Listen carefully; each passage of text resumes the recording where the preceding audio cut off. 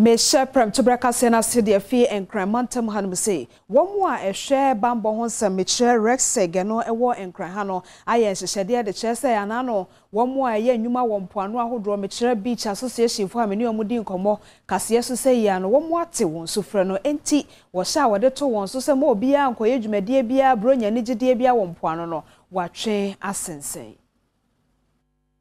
Greater Accra Regional Security Council Edia Tuja say Esha na ededa epoano ahodo so a enam COVID-19 yade ni ntino ma kwan emobia enko no sisi wagugumu kakra Ebra Regional Security Council ene kebi wonfo ekodi inhyiamu ene wode Tuja say obi bia obekopoano no enhye se okura enkrata ekire se bambo pani wawo bi ansa no amano kwan amana kwotena epona no enkramante musuafo Henry Courty ene tinadwamu ekasa ye no wode Tuja say Ghana Health Service ene police adwumayeko no ebewo ho se beya wode emra no Beye Juma.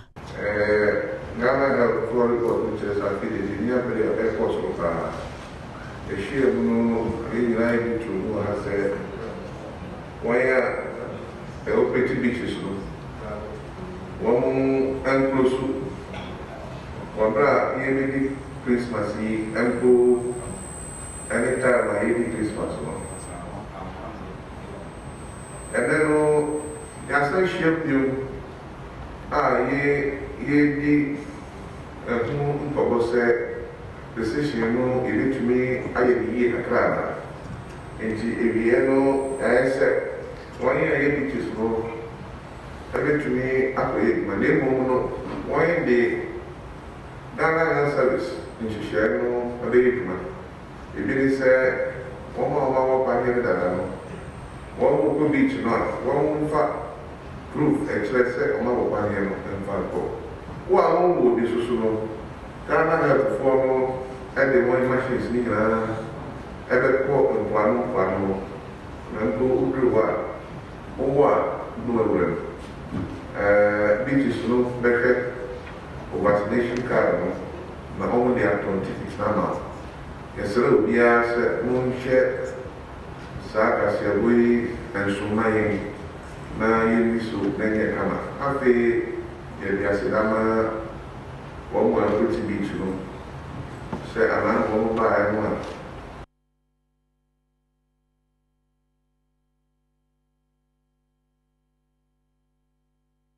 Eti Ebra perifo si nkonwa eye nkasese fa sa beach ho nsem ena Adom Kasee suma kwame anyete enum se wonkompoano laboma ho no na wonkohwese dwumadie ne anigide ekoso ewo mpoano ho no kwame de okohu ye no mesro ye ne ahwefo nche. Kwame, you are on. All right, Auntie Diamond, ohwa se afia so se nkrofo ba epoano na se beach adwom no Nkran hanum na ade a ekoso pa na so 24th regional coordinating council and say Greater Accra regional minister enam security council no so ka say mo bia amba beach no na hanum nyina ye empty bia ya megina sesia no Laboma Beach Resort impenefo a partner say senya ban na anka obeba no na bia ya hu nyina ayema na nkrofo nam ha omomba sombeji omeni omomba mo se omba beji omahome omomba somba performances and as exhibition mpono na nka ekoso ohwa mi benku ha so anto mo se ahanom so ye bia ba asi beach no ho anka meni okase ye wo se nkrofo tete ho nanso ba no ntino sanyama no nyina enkoso na enne no regional Greater Accra Regional Security Council na kase oma easy restrictions say oba hanum was said okra vaccination card and answer sa umpini so say and answer oni bia odu gate na no a was some vaccinate wan some ba hano impenifo ha say omoni age eho na mom nkomo kakra wo ho na nkomo no ekwan ben so na ye di adi nkofo na adwuan se so say afi o metimi aba ha na afi so ban no effect ben and anya beach be to say Laboma Beach so many can say me colleague ako so accord the other side of the beach Ella Beach so nko say nkrofo and I say our managers no so no omati directive abana and am penifo no so eden na omo ya fa many can say Laboma Beach Greater Accra Regional Beach Association and a Beach Owners Association. Almost secretary and I'm many number 7 Kasa. And that's it. Adom TV Sunye and then regional minister through the Regional Security Council. I say the restriction and I say ban on the activities, on my lefty. What does that mean to Muamurani beaches? Ebusuafo yechia mu nyina yeda mo asi se mu nyina mu bom pai maaye anopa we ni security council no hia ye na by the grace of God no omo easy restrictions ni bi amaye and because of that omo a omo hihye se omo balabo nyina mu we kwan se omo beba but restrictions ni say nwo vaccine card ni bi enye se wo bi ana omo ma card ni bi enti wo ba ha udi be kire wo gate ansa na we wure mu na se oni bi nso a here at Laboma Beach no Ghana Health Service are setting up baby wo ha obetimi awo bi ewo enti oni bi obetimi aba ha na wa be wo we are na wa inside okay. And when you are inside too COVID protocols we are observing it here already until your nose masks for 2-meter intervals. Any side your money in yes, so Laboma. Before the ban, by no, now can you share him said in because before the ban, by Anka, me did say Anka baby Ajine, Ubenya baby Ajina, because last time I hear BBC, no, Yenyabe 33,000 people a day for 7 days. And that was what we were expecting, but Antimia and Basusa, who share Ubia Niha. Enti enu na ye adwin we asisi a eda yesu a ye be hwese ne be ya nyama ya tito na mankrofo atito ukọ round na wo obehu nyama ya sei na ya hwe ne ya be enti few days na aba no enu na ye be hwe ne ya be ye na ebia se ye nyakra ne ya hwere no ye be nya bi efiri mu.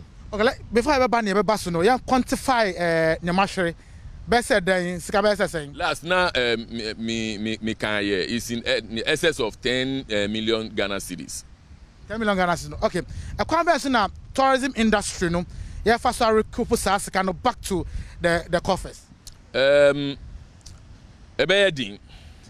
the only way you bet me anya ska way if say restrictions now say ye jina sui say government be allow some restrictions here na cause for a period e bia e go through Easter and I say bibia me sure say ye betimi a recoup but say after festive period no omo go back to the old restrictions na be higher but omo jemu sa I think say ye betimi aton nyama na en say ye no na ya nya ne be ye be organize other programs. Na ide anya ni ayashuri nyina. All right, programs be said then and I share them say because we can say exhibition of what? Ye friend no expo, Laboma expo. Kade no un say ye trade fair. Na ubeba be exhibit nyama ye wo Ghana. Made in Ghana. Made in Ghana nyama. Nko a nti wo hwe ho a structure na ewo ho no. E won exhibitors no. Structure na ye hu ho no.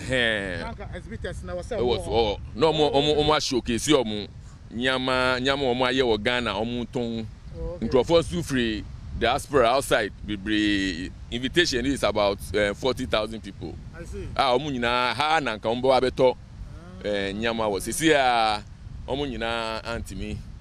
Okay, antino minister no just say esu amusun entina or easy restriction na esu no su kan bi osu no si titru but on say initially na omodi tools no na the rate of COVID no positive no was very high.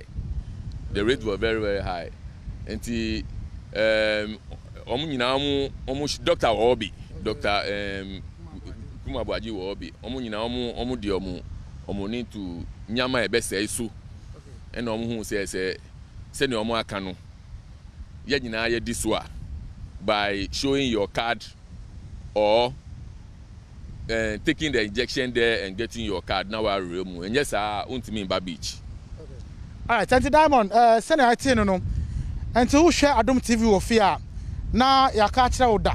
That's the 24th. Was said there's a ban on beach activities. Say untimin yet, and I'm a digimid debia or beach. I know Regional Security Council said, "Oma easy restriction under conditions said over show proof of your vaccination card." And I said, "Saunibia, Ubaha, ya vaccinated was about." And the action says, "Sika ya sure what tourism industry said and grow for free man on the airba beach abe patronize ya Skako National Conference no." Ya sure him say bet me arikopo. Now so osha for ninu ma beti onum no eso aye La Pleasure Beach. Na my colleague Akowa eko honum eko share situation na wo ho. Enti no obana oni ya bete Akowa oko La Pleasure Beach no na nkrofo ho na amuso de no moka. Kwame said wedi kan aka achechire mu no the many La Pleasure Beach ne oma ba so oma ba beji omani no ekotwetwe nkomo na me koye no said yedi kan aka minister ne directive odi aba na ene ya say amanfo tumi eba beach no omani age ho ye pa utimi say omo ho ato mu ye che no omo betumi aba beach abeji omani a bibia ensi won kwan afin so obeka ya minister ka say beach na omubie no omubie on condition say okita o COVID-19 vaccination card and then proof say yawo vaccine ni bi enti eno so omo agya to mu say omo ba omo de ebeba afi so omo a omo ni bie no said the minister can say Ghana Health Service ever set vaccination centers various beaches no yes ebi wo hono ma omo agya to mu say ampa omo so ba omo ho kwan na yawo omo empane ni bi enti omo agya to mu say protocols so a egu ho a egu so e de boy ho ban